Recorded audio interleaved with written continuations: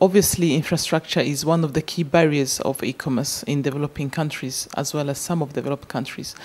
Being the Director General of UPU, how do you wish to get rid of this challenge that we are facing today? Well, thank you very much for inviting me. Infrastructure is a very critical element or component of fulfillment of e-commerce business globally.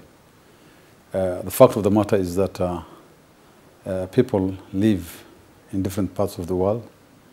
They live in rural areas, they live in small cities, they live in big cities. And therefore, if you want to have an inclusive agenda for e-commerce globally, then infrastructure, the reach, and the capacity to deliver to every citizen is critical. And that's why I feel that e-commerce cannot be able to thrive without a robust physical delivery infrastructure globally. How do you, again, because talking of e-commerce being an inclusive exercise, we need to see these services reaching the far end? Well, it's not only e-commerce.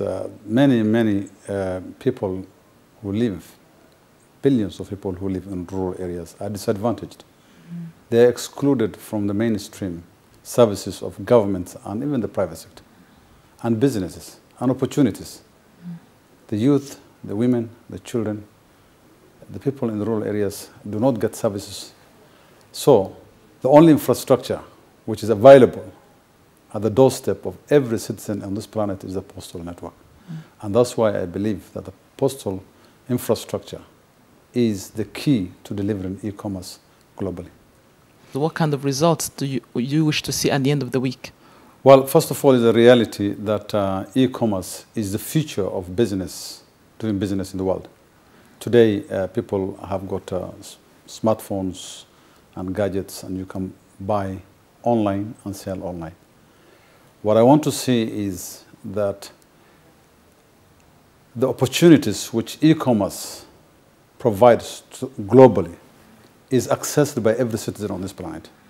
And to do that, we must be able to come up with a strategic plan involving all stakeholders, including Unctade, Universal Postal Union, the private sector, and everyone else, to see how we can be able to serve every citizen on this planet.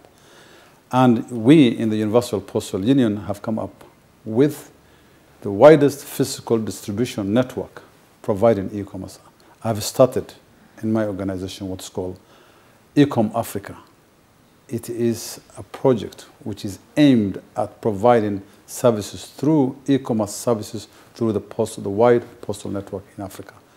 And this is exactly what I want to see coming out of this conference. Thank you very much.